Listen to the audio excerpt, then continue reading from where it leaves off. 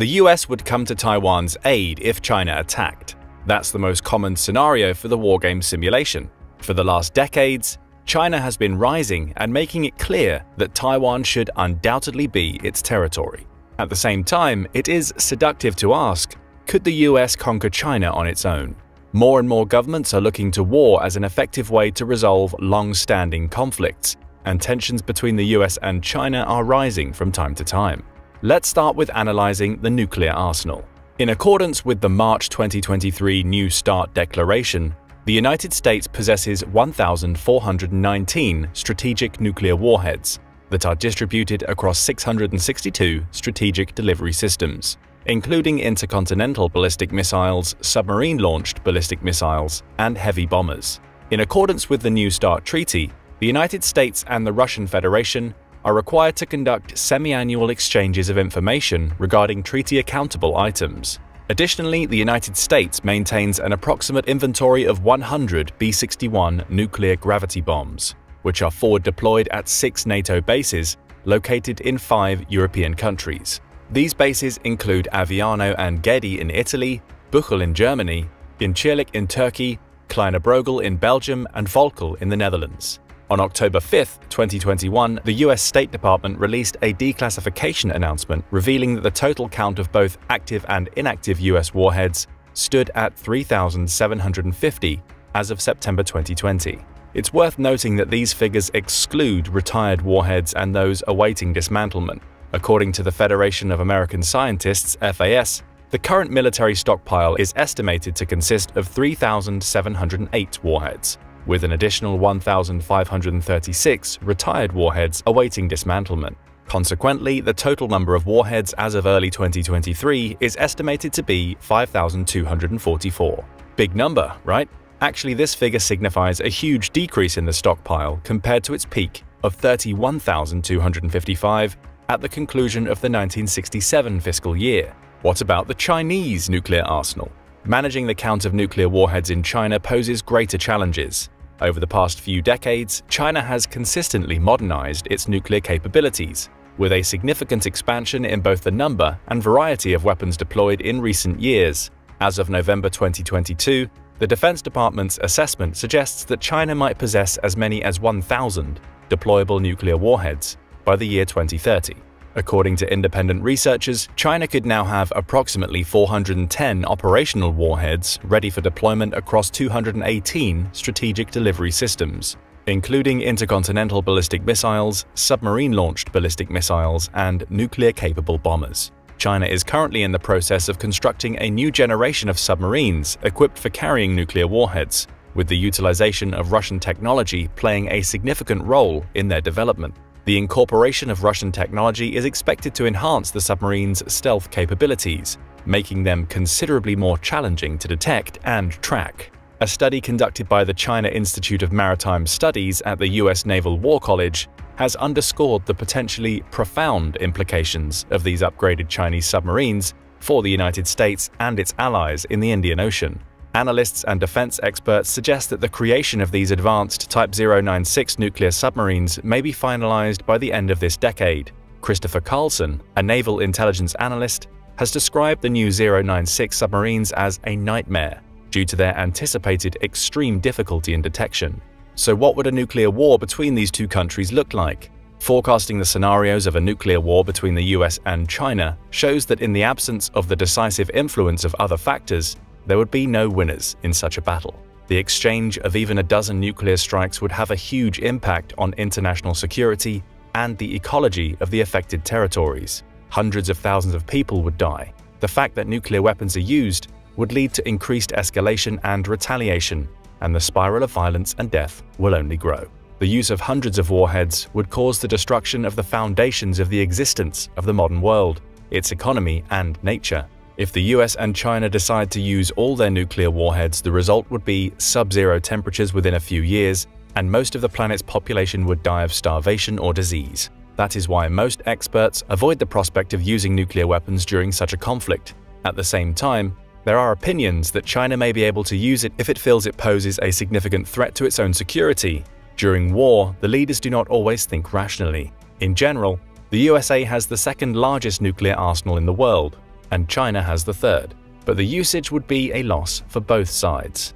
Okay, the mutual destruction by nuclear weapons is obvious, but who is stronger in other types of armed forces? Let's begin with the Air Force. The modern air power of the United States Armed Forces stands unrivaled, boasting a formidable fleet of over 13,000 aircraft across various categories, with over 5,000 of those just in the Air Force. China can only dream about such a number. This comprehensive inventory encompasses combat and direct attack aircraft, alongside a substantial complement of transport planes, aerial refuelers, specialized mission platforms, and training aircraft, including both fixed-wing and rotary-wing models. Through ongoing modernization efforts, select Cold War-era aircraft have been effectively adapted for contemporary battlefield demands. Additionally, the US Air Force has made significant strides in its commitment to next-generation platforms like the F-22 and the F-35. The US Air Force remains unique in its possession of a dedicated bomber fleet capable of conducting conventional and nuclear missions. Furthermore, its Special Mission Force excels in various specialized airborne operations, offering invaluable support to Allied aircraft and ground commanders. The US Navy maintains an expansive carrier force, enabling it to project power and engage adversaries worldwide effectively. Yes, US troops are everywhere in the world. The US Marine Corps boasts an impressive array of aircraft, rivaling and often surpassing the capabilities of top-tier international air services. US Army aviation is anchored by a vast rotorcraft fleet, featuring the AH-64 Apache attack helicopter and the UH-60 Black Hawk as prominent examples.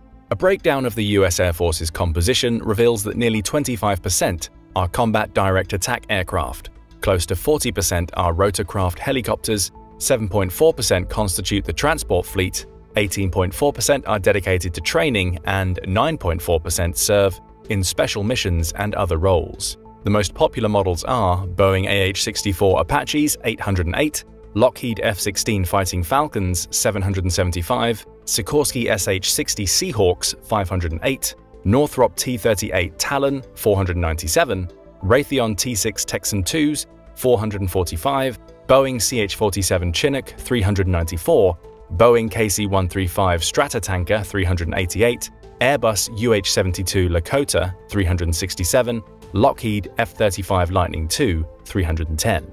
Discussing the future strategy of the United States Air Force is a crucial and high-stakes topic. The 2022 National Defense Strategy underscores the importance of deterrence through denial, urging the Department of Defense to explore asymmetric approaches and enhance its posture of denial to discourage potential aggression, particularly in scenarios where adversaries might attempt swift territorial acquisition.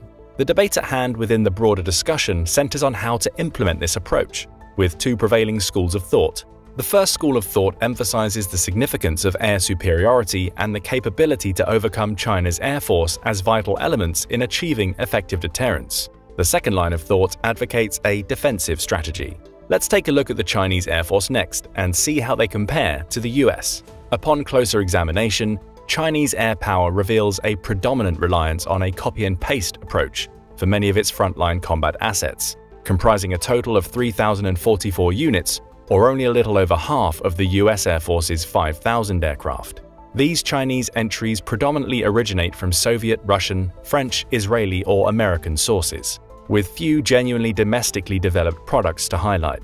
Although their overall quality and battlefield effectiveness remain largely unproven, the Chinese military can boast significant quantities to deploy in the event of a full-scale conflict. The foundation of modern Chinese air power is primarily attributed to contributions from the former Soviet Union, modern Russia, and more recently, France. A breakdown of the Chinese Air Force's composition reveals that 47.5% are combat direct attack aircraft, almost 40% are rotorcraft helicopters, 8.8% constitute the transport fleet, 12.3% are dedicated to training, and 3.4% serve in special missions and other roles. The most popular models are Chengdu J-7 Fishcan 387, Shenyang J-11 Flanker L 315, Milhai 17 HIP 242, Chengdu J-10 Firebird 235, Harbin Z-9 175, Hongdu JL-8 170, Zhan H-6 120,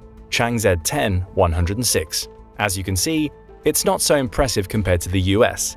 does this mean the US would ultimately beat China in an aerial battle?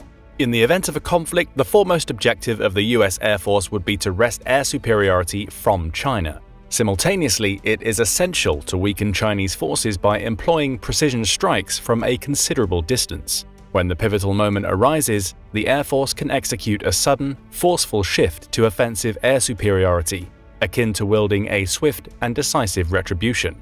To attain air superiority, American forces will need to target China's robust, integrated air defense systems, including critical assets within the mainland, such as air bases, radar installations, air defense assets, and potentially command and control centers. Conversely, China's primary aim is to maintain control over its airspace. Their strategy centers on denying access to their airspace to limit the US's capacity to achieve and utilize air superiority for offensive military operations. This approach allows for resource preservation by employing a substantial quantity of smaller, cost-effective weapons distributed across various locations. The defender of airspace aims to endure the initial air and missile strikes from the adversary and subsequently contest control over the airspace. Conversely, the attacker seeking air superiority against modern air defense systems must overcome multiple layers of defense across various ranges and altitudes. The advantage clearly lies with the defending side. Attempting to breach heavily fortified Chinese airspace would likely result in significant losses. If a US endeavor to secure air superiority and swiftly defeat Chinese invasion forces proves unsuccessful, it could lead to a catastrophic defeat that jeopardizes the Air Force's ability to sustain a defensive war of attrition. These factors collectively erode deterrence. China deploys a mix of Russian-manufactured and domestically produced air defense systems, with the capability to track and engage enemy aircraft. The technological sophistication of these weapons, coupled with their potential for upgrades, presents significant challenges for the United States in its quest for air superiority in a large-scale engagement. China's air defense arsenal includes the formidable Russian-built S-300 and S-400 surface-to-air missile systems, renowned for their effectiveness worldwide. These systems can undergo upgrades to enhance their capabilities further. The latest iterations of the S-400 and upcoming Russian S-500 missiles are interconnected thanks to high-speed computer processing that enables precise, long-range threat detection. These systems offer extended range and heightened sensitivity compared to their predecessors. However, it's important to note that the ability to detect the presence of an aircraft in the sky doesn't guarantee continuous tracking or successful engagement of the aircraft. China's air defense threat extends beyond Russia's built systems, as the People's Liberation Army Air Force complements them with domestically developed systems. China operates its indigenous HQ-9 surface-to-air missiles and is actively working on the HQ-19 missile systems, designed to counter ballistic missile warheads. As a result, any potential aerial assault over mainland China would likely require aircraft to operate at higher altitudes to avoid detection by air defense. Alternatively, unmanned systems could be employed for target reconnaissance, or long-range ballistic and cruise missiles fired from land or sea platforms could be utilized to neutralize Chinese air defenses from safer standoff distances, minimizing the exposure of manned aircraft to enemy fire. So the US is unlikely to be able to achieve control over the air by conventional means due to China's advanced air defense system. It would just be too expensive. The losses would be huge, and it's not a fact that the USA would be ready to take them.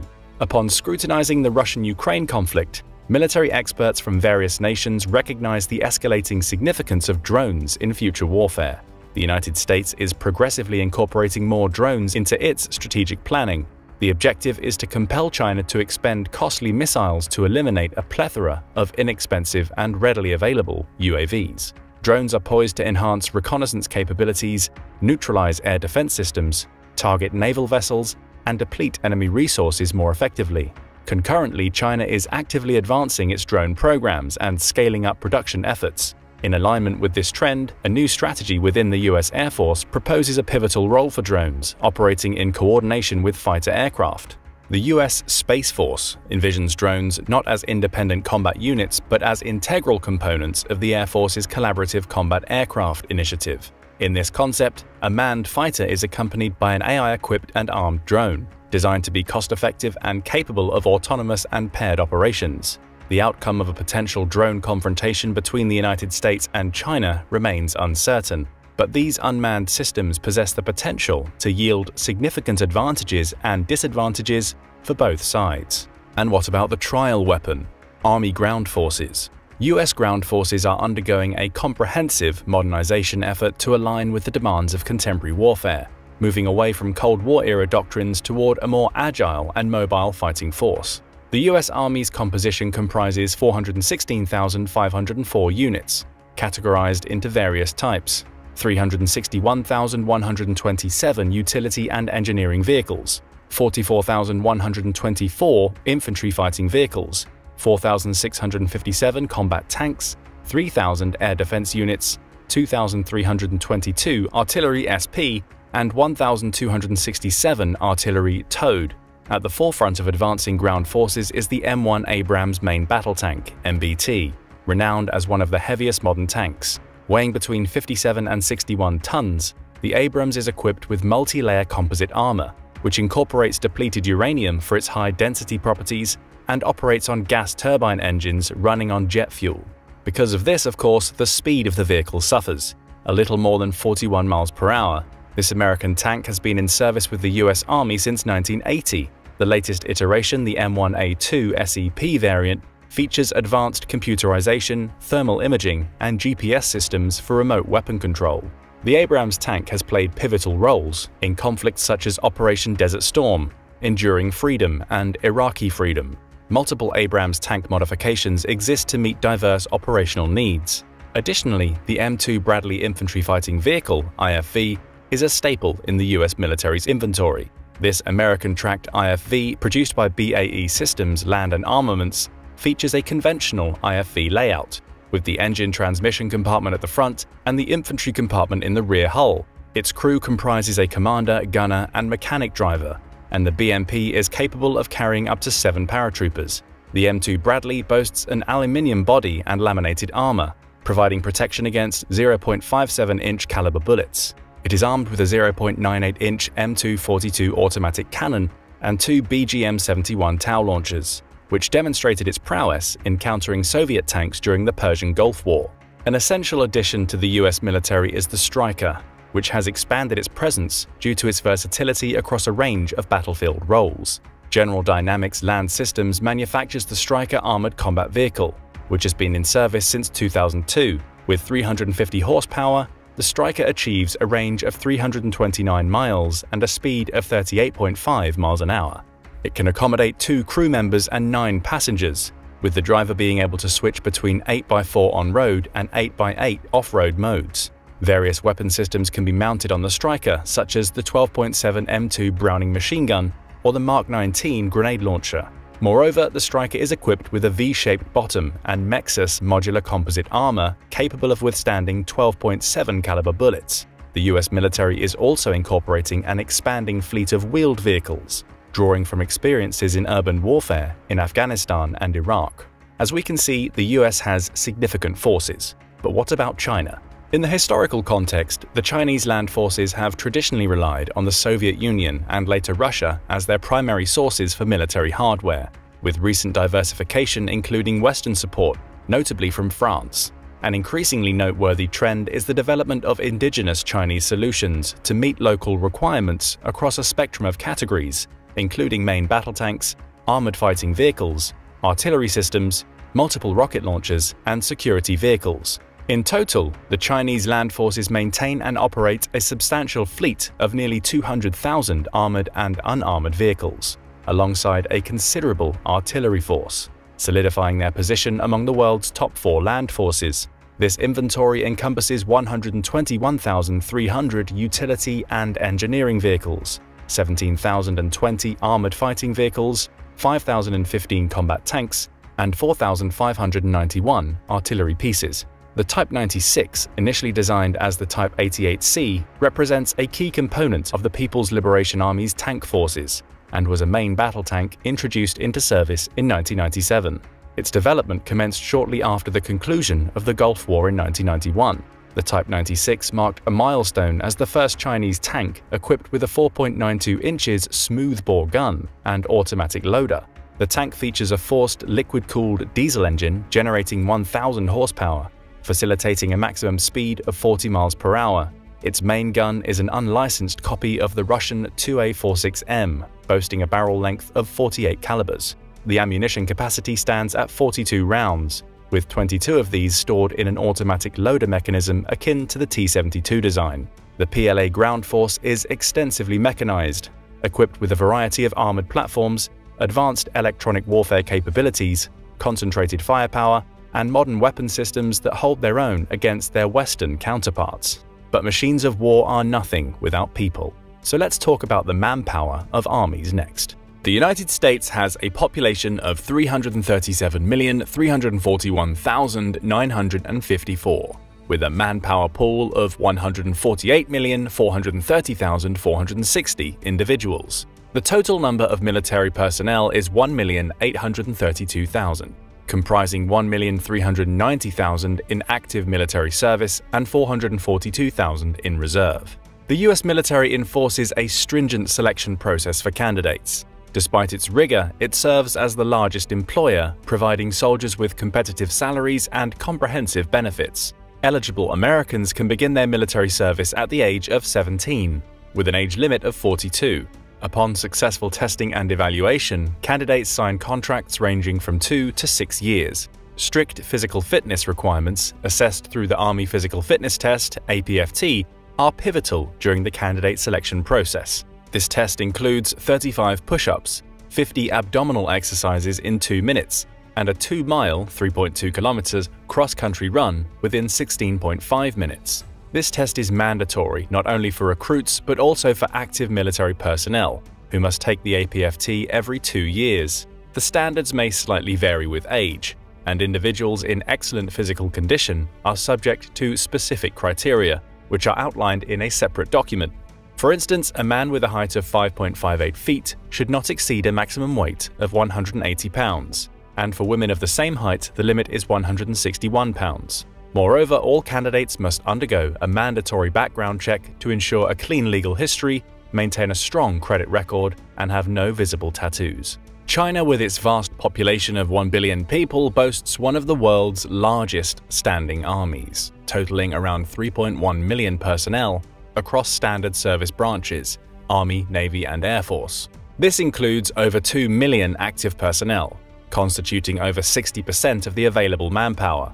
In the event of conflict, China's substantial population provides a deep pool of potential recruits, enabling a strategy of attrition warfare through sheer numerical strength. The Chinese military utilizes a range of small arms such as pistols, submachine guns, rifles, sniper rifles, machine guns, and mortars, in addition to portable battlefield solutions, including anti-aircraft and anti-tank missile systems. The People's Liberation Army sets specific requirements for aspiring recruits. Chinese military leaders emphasize the importance of maintaining an image of the most experienced and disciplined armed forces. Obese military personnel may face limitations on career progression, motivating constant physical improvement. The Chinese military promotes physical fitness through numerous competitions among its ranks. An intriguing restriction introduced in 2006 bans individuals who snore consistently from joining China's military academies, as it's believed that such snoring can disrupt the daily activities of other cadets and hinder their military training. Clearly, these vast armies are not simply transported and deployed on land without careful planning. Aviation and the Navy play a crucial role in facilitating the arrival and landing of tens of thousands of troops and equipment. Therefore, let's examine the critical component for such operations, the naval fleets. The US Navy's carrier fleet sets it apart significantly from its regional rivals. At the forefront are 10 nuclear-powered carriers from the Nimitz class, which, while rooted in Cold War concepts and technologies, have led the service to invest heavily in the new Gerald R. Ford class, promising to enhance US naval capabilities. Currently, only one of these supercarriers is in active service. Additionally, the carrier force is supplemented by straight-deck amphibious assault ships, primarily designed for rotorcraft operations, but also capable of supporting fixed-wing strike aircraft like the AV-8B and advanced F-35 VTOL aircraft. The attack submarine fleet consists of all-nuclear submarines, including remnants of the Cold War era like the Los Angeles, Ohio, and Seawolf classes, as well as the more modern Virginia-class boats, which are gradually replacing the older Los Angeles vessels. The guided missile cruiser fleet, also a product of the Cold War period, is slated for reinvestment with the introduction of a modern frigate design. as the current destroyer-heavy fleet lacks such vessels. The US Navy maintains a functional mine and countermine force, patrol vessels, and the historic three-masted USS Constitution, the oldest active ship afloat.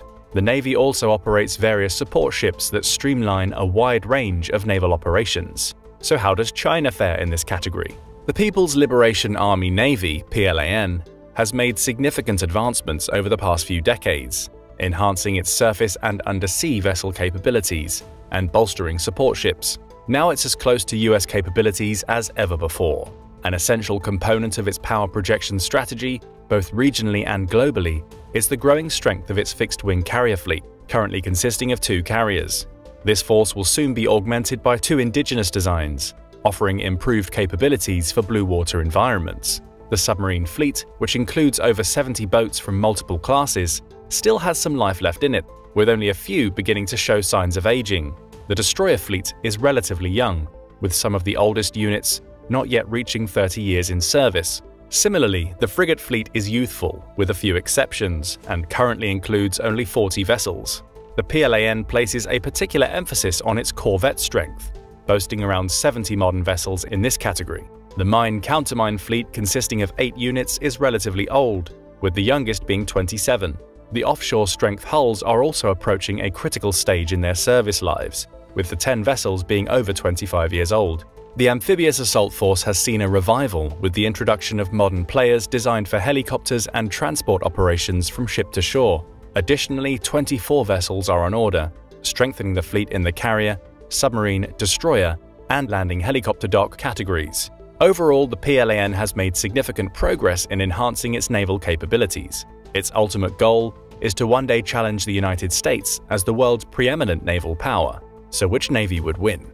At present, the United States regards the Chinese Navy as a formidable force, capable of contesting American naval dominance in the Western Pacific Ocean during a military conflict. This marks the primary strategic challenge for the US military since the end of the Cold War. It's worth noting that this is a pivotal moment in the contemporary era of global geopolitical competition. Throughout history, naval arms races and fleet rivalries have consistently foreshadowed shifts in global leadership. The competition between the United States and China in military capabilities, particularly with their respective navies, is just one facet of the broader strategic rivalry encompassing political, diplomatic, economic, technological, and ideological dimensions. The US sees the Chinese Navy as a critical component of China's efforts to challenge the United States, the primary military power in the Pacific. Over the past 25 years, China has been actively modernizing and expanding its naval capabilities. US observers have expressed concerns and, in some cases, raised alarms about the pace of growth and development in Chinese naval shipbuilding. They scrutinize the evolving capabilities of the Chinese Navy in comparison to the US Navy and conclude that the United States is gradually losing its edge. China's naval modernization encompasses a broad spectrum of initiatives, including the introduction of new ships, aircraft and weapons, enhancement in maintenance and logistics, the development of naval doctrine, improvements in fleet personnel quality, education and training of naval personnel, and extensive exercises. American experts have identified certain areas of weakness within the Chinese Navy, including limited compatibility with other branches of the PLA forces, anti-submarine defense capabilities, long-range maritime operations, limited supply capabilities at sea, a restricted number of overseas bases, and challenges in training a substantial number of new sailors for the crews of the new ships, particularly in the absence of relative combat experience. Chinese naval personnel are aware of these limitations and actively strive to address them. The Chinese Navy has substantial reserves beyond its primary structure, with the Chinese Coast Guard being the largest in East Asia. This force functions as the rear or coastal component of the Navy, and under a centralized mobilization system, integrates a significant number of civilian fishing vessels. In assessing the two competing navies, it's important to consider the difference in ship types. The US Navy has a greater number of heavy ships, including aircraft carriers, guided missile cruisers, and destroyers, while the Chinese Navy possesses more light ships, such as frigates and corvettes armed with guided missiles. Additionally, US surface warships are equipped with an extensive 9,000 vertical launch missile launchers, whereas the Chinese Navy has approximately 1,000. American warships are technologically advanced. All US aircraft carriers are nuclear-powered, while the first 3 Chinese aircraft carriers utilize conventional propulsion. All American submarines are nuclear-powered, while most Chinese submarines use diesel propulsion. The majority of Chinese submarines are best suited for coastal operations rather than extended ocean voyages. Anti-ship ballistic missiles are a key asset in China's naval capabilities in a potential conflict with the US. The Chinese missile forces are armed with 2 types of medium-range anti-ship ballistic missiles: the DF-21D, with a range exceeding 932 miles, and the DF-26, with a maximum range of approximately 2,485 miles. Both systems are deployed on specialized mobile launchers. Moving on, which one of these countries has the upper hand when it comes to strategic positioning? In a hypothetical scenario where the United States attempts to conquer China independently, geographical factors come to the forefront as crucial determinants of the conflict's outcome. The longer the duration of the war, the more apparent China's geographical advantages become. China's vast land border, spanning 13,954 miles with neighboring countries, poses a significant challenge to potential US efforts to enforce an economic maritime blockade. This extensive border nullifies attempts to cut off maritime access effectively. Furthermore, China boasts the world's longest navigable waterways, totaling 68,350 miles. These waterways provide rapid mobility for various goods and military forces when conventional transportation infrastructure, such as roads and railways, fall short. In times of war, they serve as crucial routes for the movement of personnel, equipment, and supplies to critical areas. Conversely, the United States faces a considerable geographical distance from China. It's like half of the world. That would stretch its supply chains significantly, seriously impacting the dynamics of the conflict. Nonetheless, one favorable factor for a potential invasion is China's lengthy coastline, extending over 9,000 miles. A lengthy coastline necessitates a substantial commitment to homeland defense, as it provides open access to deep water sources. Many nations have, therefore, developed specialized coastal patrol craft and amphibious assault forces to mitigate concentrated sea-based attacks. A lengthy coastline requires dedicated defenses, which could potentially offer the US an advantage in terms of operational flexibility. Additionally, the concentration of most of China's human and material resources near the coastline could be advantageous for the US during the initial phases of an invasion. Thus, at the beginning of the war, the geography of China will be its disadvantage, which will eventually become a tangible advantage in the event of protracted attempts to conquer it. To comprehensively analyze this scenario, it's essential to delve deeper into the economic aspects as well. The United States, once the world's largest trading nation and a primary bilateral creditor, has seen a shift in global dynamics. Presently, nearly 100 nations consider China their foremost trading partner, while the United States maintains such a relationship with only 57 countries. China's influence has grown over the past decade, marked by a substantial commitment of $1 trillion to infrastructure projects through its Belt and Road Initiative. Whereas US aid contributions have diminished, the United States wields remarkable financial clout through its extensive transnational financial institutions and the global prominence of the US dollar. The majority of foreign exchange reserves are held in dollars, with only a small portion denominated in yuan. The US remains a frontrunner in the development of pivotal technologies, including bio, nano, and information technologies, that will be pivotal in this century's economic growth, although China has been making substantial efforts to establish formidable competition.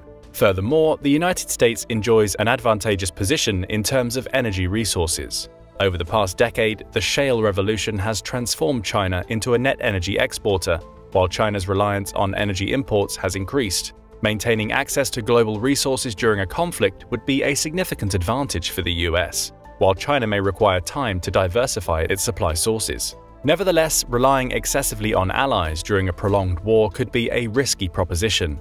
The cost of materials in the US National Defense Reserve has significantly decreased since 1952 by over 95%. In contrast, China's strategic reserves hold a considerably larger quantity of critical mineral resources. For example, China's strategic stockpiles contain approximately 7,000 metric tons of cobalt, whereas the US National Defense Reserves holds just over 300 metric tons, down significantly from more than 24,000 in 1990. This may lead to an underestimation of the critical mineral reserves required for stockpiling. considering the potential duration of a US-China conflict. In the context of a short and intense war, the emphasis would likely be on replenishing ammunition, as constructing and deploying new platforms would be impractical before hostilities began. The ability to replenish resources, as demonstrated in the Russian-Ukraine conflict, holds substantial importance in such scenarios. One significant resource deficiency in China pertains to semiconductors, as the majority of these critical components are either imported or manufactured by foreign suppliers.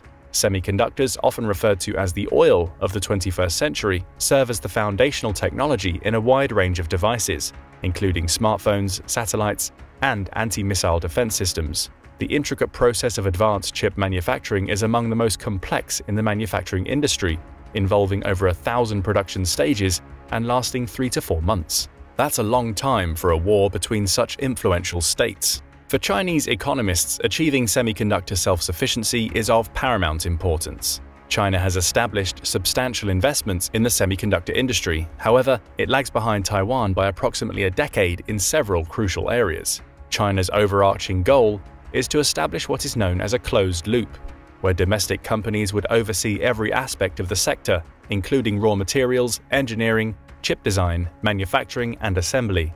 Conversely, the United States maintains dominance in the semiconductor sector, primarily due to its leadership in research, development, and design. How clever they are. The US has largely outsourced the production of advanced chips, primarily to Taiwan. Over time, the US share of global semiconductor production has decreased significantly, from 37% in 1990 to approximately 12%. In the event of a conflict between the United States and China, Taiwan's specialization in chip manufacturing would exacerbate global challenges. If China refrains from attacking Taiwan, the United States would have a significant advantage by maintaining Taiwan as a crucial ally. If China attacks, it will be another impetus to the world financial crisis that will arise due to the war. It's also important to understand that the US and China are each other's largest trading partners. A war between them would have a huge impact on the economies of both countries and the world. Now it's time to analyze the last important factor in the war: potential allies. Here's another consideration to keep in mind when contemplating a conflict. Who are your allies? Given the current global landscape, the United States faces a challenge in concentrating all its efforts solely on China. Various hotspots around the world and unresolved conflicts necessitate US presence and influence. Resources are also allocated to support the defense capabilities of countries such as Ukraine, NATO member states, Israel, Japan, Taiwan, and others. However, it remains uncertain whether these nations would be inclined to directly engage in a conflict with China and provide military support unless they were directly threatened. Can the US really trust their allies? In contrast, China holds an advantage over its potential adversaries, as many of the US's opponents possess substantial military forces, weaponry, and access to natural resources. A protracted conflict could unpredictably escalate tensions worldwide, draining the resources of the United States and its allies, and potentially expanding into a broader and more extensive conflict. Economically, the US's allies wield significant influence, but the global financial crisis that could arise in the wake of a conflict's onset makes it challenging to predict the extent of their support. An intriguing question pertains to whether the United States has allies within China, individuals or groups dissatisfied with China's policies, such as the Uyghurs. The strength of the Chinese system during times of war, the potential for elite collusion, and the possibility of capitulation all remain uncertain. It's also difficult to anticipate the feasibility and consequences of political assassinations of leaders in both the USA and China, and how such events would alter the course of the conflict. Conversely, democratic institutions in the United States have consistently demonstrated resilience. Simultaneously, strong pacifist and isolationist movements within the US can exert pressure on the government to seek an earlier end to the conflict. Therefore, predicting the domestic and global reactions to this conflict is difficult. If, in our theoretical case, the USA would like to conquer China, then time will not play in their favor. So, can the US conquer China on its own? The answer is probably not. Despite the superiority of many types of modern weapons, the USA will not be able to do this on its own. Even in an alliance with other NATO countries, this will be difficult because of the advantages that a defending country receives and the huge resources China has to do so. Do you think this might change in the future? Let us know in the comments, and don't forget to subscribe for more military analysis from military experts.